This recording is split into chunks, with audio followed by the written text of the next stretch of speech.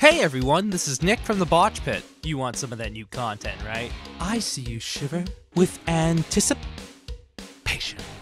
Today, we're going to be discussing my favorite part of Promethean the Created, Flux. This is the first in a series of videos dedicated to Flux, which includes Pandorans, the Sublimati, the Centimati, and many more following this overview. Truthfully, this was all intended to be one video. However, there's way too many awesome things I want to cover with it.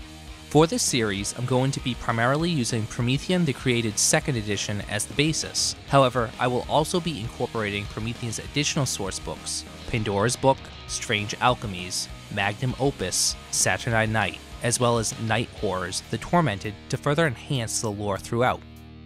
Part 1. Definition. So, what the flux is Flux? The divine fire, of which gives Prometheans their life, is utterly transformative as a whole. However, that transformation can be expressed as Azoth or Flux, reflections of each other. Think opposite sides of the same coin. According to the text, Azoth is evolutionary transformation as directed by the principle of unity and cohesion. Azoth joins, merges, and makes things whole. Azoth is life-giving, from the first thunderbolt that brought about the potential life-giving chemical reactions that in turn brought about life, and it follows where electricity leads. Think of this as the drive toward completeness. Flux, being its reflection, is anti-evolutionary transformation as directed by the principles of diversiveness and dissolution. Flux breaks down, separates, and removes the spark of life. Flux is also consumptive. It is a dynamic agent of conflict, and it seeks to overcome, or be overcome by, Azoth. As a result, creatures of Flux are driven into near-psychotic states by the conflict of Azoth and Flux within them. Prometheans vary on their opinions on whether Flux is considered good or pure evil to them. Some consider it to be just manifestations of the same thing, the divine fire. To others, if any insentient force qualifies as good, it is Azoth, the building materials of the human soul. Likewise, if any force qualifies as evil, it is Flux, which erodes the wholeness of mind, body, and soul. Anakin! Chancellor Palpatine is evil! From my point of view, the Jedi are evil! So this brings up a really good point. I didn't answer the question of what is Flux. So far, I've answered what Flux does, not what Flux is. The best way to visualize what this force is how it affects the world around it. Part 2. Sources of Flux. Pandorans. The result of a Promethean creation that hasn't fully gestated. Pandorans, also referred to as the unborn, are a painful reminder of what could have been, but never will be. A Pandoran is a twisted, broken creature, a mockery of life infused with flux and inevitable, unending madness. Prometheans are their favorite prey. However, when they are deprived of their nourishment or entertainment, they fall into a state of dormancy. That is, after it's already turned its attention to mortals. Simply existing in an area is sufficient for Pandorans to begin tainting their surroundings with flux. The second video of this series focuses primarily on these creatures. Quashmalim. Also, full disclosure, I'm doing my best with these pronunciations. This stuff is hard. There are Q's everywhere, there's apostrophes. Yeah, these are the agents of Pyros in the Chronicles of Darkness, formed from the divine fire in response to unique needs. Each Quashmal is born from the fire with a singular purpose, a mission that it must carry out to the best of its ability within a strict time limit. Succeed or fail, the divine fire reabsorbs the Quashmal when the mission is over, and the mission is never repeated. Prometheans and alchemists who study the Quashmalim describe two distinct choirs of them. Elpidos, corresponding to the Pyros form Elpis, and Lilithim, corresponding to the Pyros form Flux. Elpidos coincides with Elpis, the creative or distilling fire. They encourage the final work, guide artists, foster new creation, bring throngs, which are bands of Prometheans, together, and so on and so forth. In appearance, Elpidos are the most likely mistaken as angels, as their natural forms are bright, shining figures wreathed in flame. And, as the direct consequences of their missions, they often display powers that provoke religious awe or revelation. Now, let's talk about the Lilithim, the agents of chaos and destruction to the Elpidos order. Lilithum are the Koshmalim of Flux, the destructive and entropic fire. They awaken Pandorans, tear throngs apart, force Prometheans backwards on their pilgrimage, and work to force the breakdown of institutions, societies, and individual lives. Lilithum manifest as horrifying mockeries of flesh and biology, warped humanoid forms, or monster forms usually taken by Pandorans. There is also 3 orders of power: Lesser, Greater, and Arch. Firestorms. Prometheans are among the greatest concentrations of flux in the world, and as such they consider it a light by accident or design. Not every Promethean experiences the pain and terror of pyros gone amok, but most do at some point in the pilgrimage. The Aesothic memory warns of firestorms, also called Eumenidean vortices. Some Prometheans see firestorms as punishment for real or imagined sins, but the fires have no more judgment than a bolt of lightning. It is possible for a Promethean to fall prey to flux or build their energy up too quickly, sparking a firestorm. But this vortex could also be created by the final work, a greater Quashmal manifesting in a pyros-rich environment, or by the actions of Pandorans. Some Promethean, especially the Sentimati, even trigger them deliberately to use the fires of flux as a weapon. When pyros rages unchecked in the world, the effect lingers beyond the actual duration of the firestorm. As the raging maelstrom burns itself out, they blanket the area they affect in what amounts to flux fallout. The fallout may linger for days. Could be worse. How? Could be raining fire. Clone death. Strange creatures cloned from Azoth-infused DNA do not normally possess any level of flux, as they are more related to creation as provided with Elpis. However, when they die, Azoth seeps from them incredibly quickly. Depending on the amount that die, immense levels of flux can be released rapidly in this fashion. Pyros mishandled. A Promethean who makes some critical error when releasing pyros might understand some of what Pandora must have felt at that critical moment when she realized both what had happened and it was too late to close that box again. The failure to pass the divine fire onto their progeny, resulting in the spawning of Pandorans, is an event that no Promethean ever forgets. The heart swelling with joy as the form of one's carefully crafted child begins to move is suddenly enclosed in a small fist of dread, when the would-be creator realizes that it isn't new life that moves their child, but the erratic twitching and spastic thrashing of flux, ripping the body apart and heralding the birth of new Pandorans. Part 3. Flux Taint. Flux does not just accumulate in places. Living things or objects in such places are all susceptible to flux. This spiritual contagion poisons a person, causing them to carry a flux rating wherever they go. More than one Promethean has tracked down a hidden nest of Pandorans by identifying the Flux Taint immortals that worked or lived near it and followed them back to the source. Part 4. Terrain and Structures.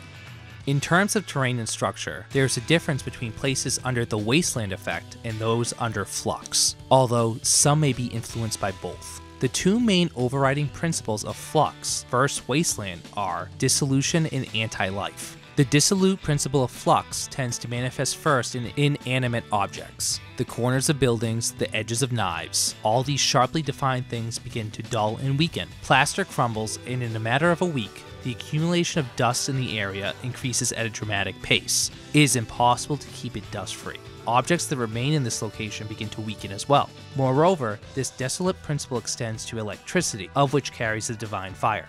The principles of flux cause electricity to ground and short out more often than normal, dispersing the charge. Batteries run out of power quickly, copper connections corrode to the point of not being able to carry a charge, and in some extreme cases, on-site conductive material loses all of its conductive properties. Food kept in this area is still edible, but ceases to be appetizing. It smells like antiseptic, the color is faded, and gone is the flavor in favor of waxy pliability. Needless to say, it doesn't nourish very well, and those that stomach it are usually hungry again soon afterwards. Tied into this is the dissolution of many of the basic principles that drive thriving life. Plants in the area wither and do not continue to grow, and fruit and blossoms wither quickly from the plant. This withering is subtle, with a simple touch of brown on the edges of leaves. Many of the insects and other simple life forms in such an area die out, and growths such as mold do not form. This also extends to the microbiotic level. Soil loses many of its rich nutrients as they break down into useless component parts, and the soil becomes dry and ash-like, without the rich consistency needed for plant life. Part 5. Effects of Flux. Flux Empowerment. Creatures of Flux are drawn to areas of Flux for specific reasons. In such locales, they feel stronger. Also, the more they remain in a place, the stronger they become. And as a direct result, the stronger they become, the more they favor that place. It's a thing. Mentors and older created often warn young Prometheans that facing down Pandorans in their lair can be very unwise, as they have a very clear home turf advantage. Madness. The degenerative effects of Flux on the human mind are quite pronounced. Though Flux does not in and of itself cause madness, it certainly makes it harder for a person with derangements to resist them. Animal viciousness.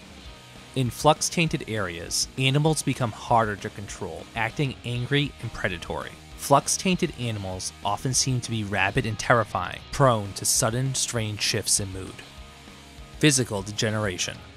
Flux-borne effects on the physicality of living creatures are rare, generally only occurring in areas of prolonged, strong Flux taint. In those areas, however, the effects are quite dramatic. Flux drives living, animated things toward a state of inanimate being. Flux can cause nerve damage, causing creatures to become less capable of feeling nuanced sensations due to numbness in extremities. Nails thicken and grow larger, and the gums begin to peel back from their teeth, revealing more of the bone underneath, resulting in a strange, grotesque smile. Eyesight dims, and cataracts are common among those with long-term exposure, as is the lessening of hearing.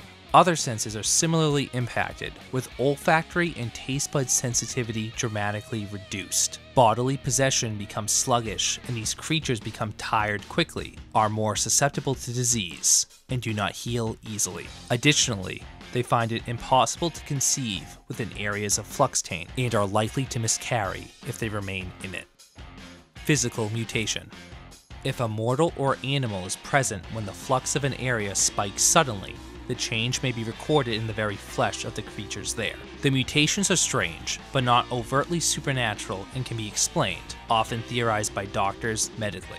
Some scholarly sentimani maintain that these mutations are caused by latent genetic traits within the victims activated by the flux they are exposed to, rather than a force acting outside of them.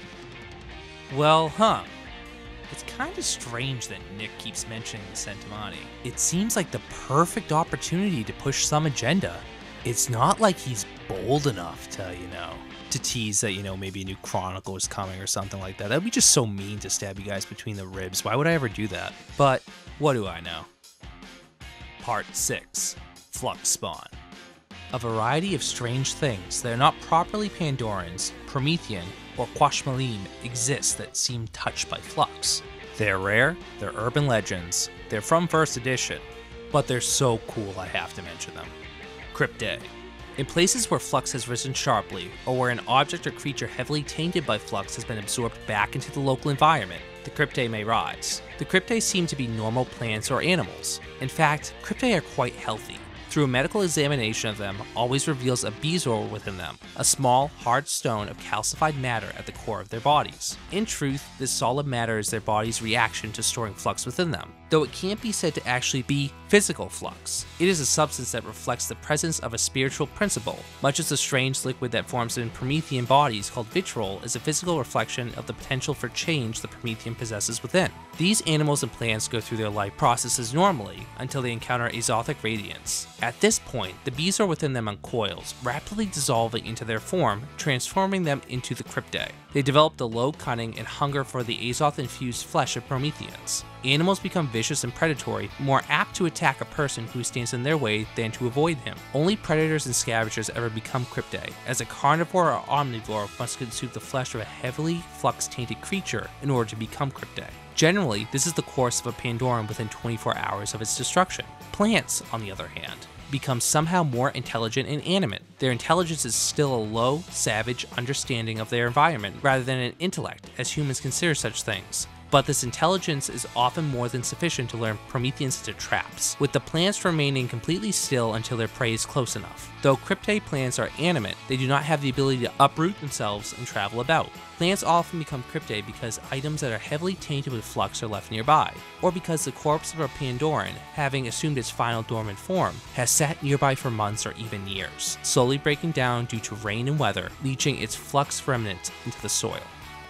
Se'irim.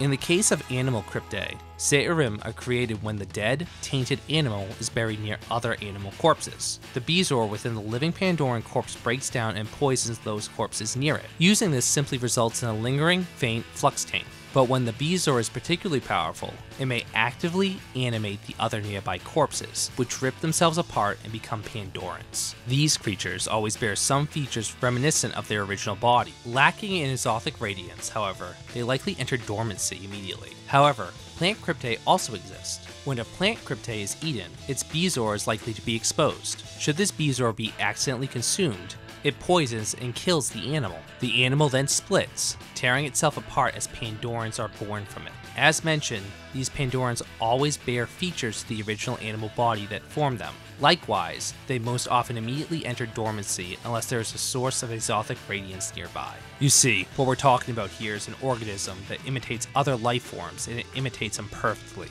When this thing attacked our dogs, it tried to digest them, absorb them, and in the process shaped its own cells to imitate them. This, for instance, that's not dog, it's imitation. We got it before it had time to finish. Conclusion. Well, how about that? We hope that you enjoyed this overview of Flux within Promethean, the Created. As mentioned earlier in this broadcast, this is the first in a planned series of Flux and its inhabitants in the Chronicles of Darkness. And trust me, there's a ton to come. It's not easy having a good time. Even smiling makes my face ache. Also, as a general disclaimer, if there's a particular guide and game line you'd like us to explore, leave a comment, join our social media channels. Heads up, they're located in the description. Contact us through carrier pigeon. Whichever method you enjoy, get involved and reach out to us.